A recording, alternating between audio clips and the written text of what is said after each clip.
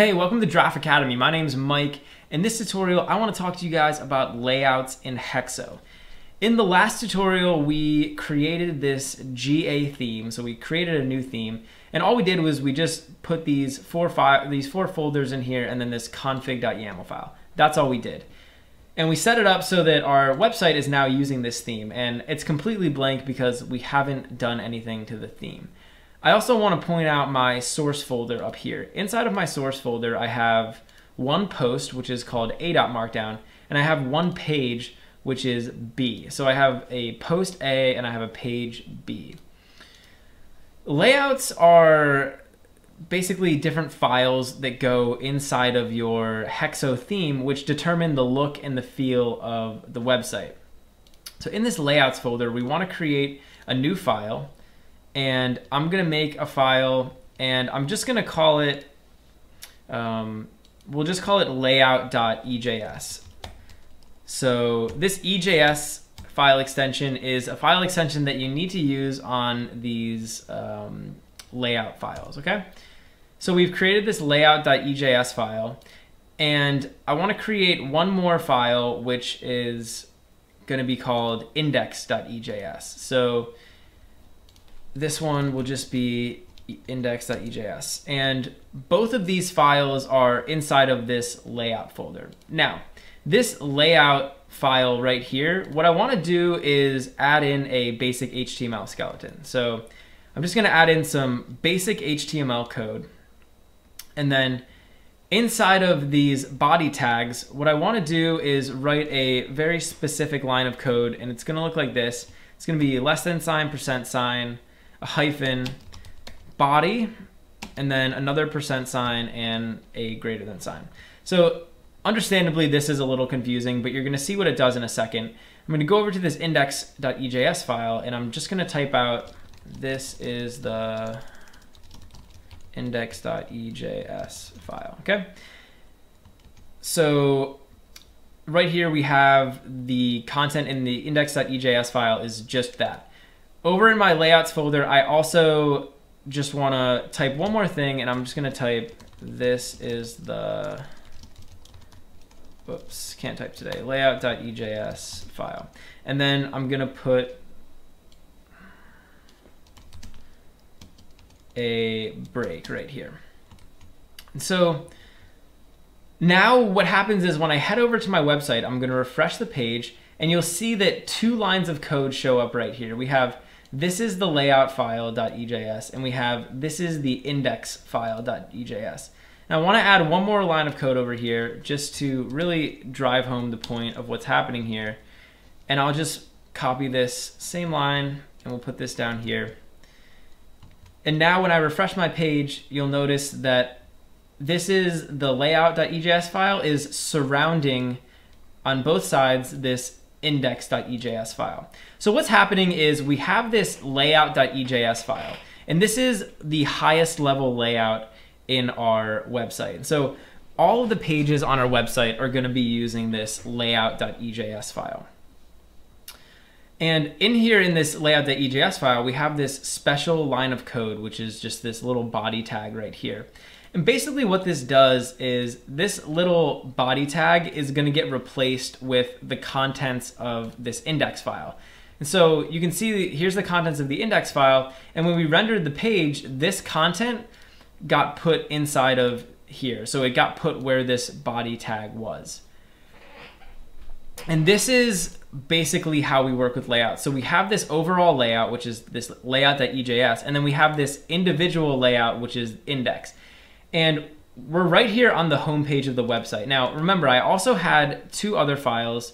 So I had this B file right here, and we'll go over here to this B file. And on this B file, it's the same exact text. And so it's using this index.ejs file, and it's using this layout.ejs file. I can also go over to that A file, and on this A file, it's the same thing. So we're using this layout.ejs and this index.ejs. So this is basically how you can create a layout for all the pages on your site, right? So all the code that's inside of this layout.ejs file is going to show up on all of these files that we go to. But you can also get more specific with your layouts. So I have two layouts right here. I have layout.ejs and index.ejs. But let's say that I wanted to have a layout that was specific to only the blog posts on my website. So maybe I wanted the blog post on my website to look and feel a certain way that was different from the rest of the site. I can create an individual layout just for those blog posts. So I'm going to make a new file, and we'll just call this post.ejs. And inside this post file, why don't we just make like a header, and we'll put this is a post, okay? So now what's gonna happen is I'm here on the home page, and you'll notice that nothing has changed, but if I head over to that A file, you'll notice that instead of using the code that's inside of this index.ejs file, it's now using the code that's inside of this post file. So when we create this post.ejs file, basically Hexo says, okay, for any of the blog posts or any of the posts on our site, we want to use this post file. But we're also still using this layout file. So this layout file is like the highest level layout. And then the post file is a layout that gets inserted inside of this layout.ejs file. You can also do the same thing for the pages on our website. So remember, we have this page called B, and by default, B, so any of the pages on your site are gonna use this post.ejs file, or if this post.ejs file isn't available, they're gonna use this index.ejs file. But let's say we wanted the post to look different. We could make a new file, or let's say we wanted the pages to look different. Sorry, we could make a new file and we'll just call it page.ejs. And inside of this page, we can make another header, and we'll just say, this is a page.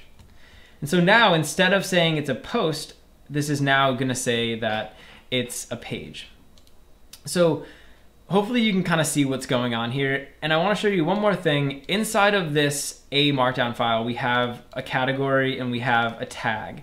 So you can create layouts for categories and tags too. So I could create a file called tag.ejs, and we'll make another header that'll just say, this is a tag. And now when I go to this tag, so it's just tag one, when I go to that tag page on my website, which is just /tag/tag one, or actually, sorry, it's tags/tag one, it's gonna render this tag as the header. So, and you can do the same thing with categories. So I could create a category.ejs page. And so hopefully you see what's going on, where I have this layout.ejs file, and depending on the type of page that I go to in my website, it's gonna use a different one of these layouts. And those layouts are just gonna get inserted into this higher level layout, and that will allow us to control how our website is structured. So inside this layout.ejs file, you could put like your header up here, right? You could put a footer down here, and then depending on the type of page you're at, that will change what content is in between those two elements on the website. So that's the basics of layouts, and you can get really complex with the types of layouts that you make, and really this will allow you to control every aspect of HTML and styling and organization on your website. Hey, thanks for watching. If you enjoyed the video, please leave a like and subscribe to Draft Academy to be the first to know when we release new content. Also, we're always looking to improve, so if you have any constructive criticism or questions or anything, leave a comment below. Finally, if you're enjoying Draft Academy and you want to help us grow, head over to draftacademy.com/contribute and invest in our future.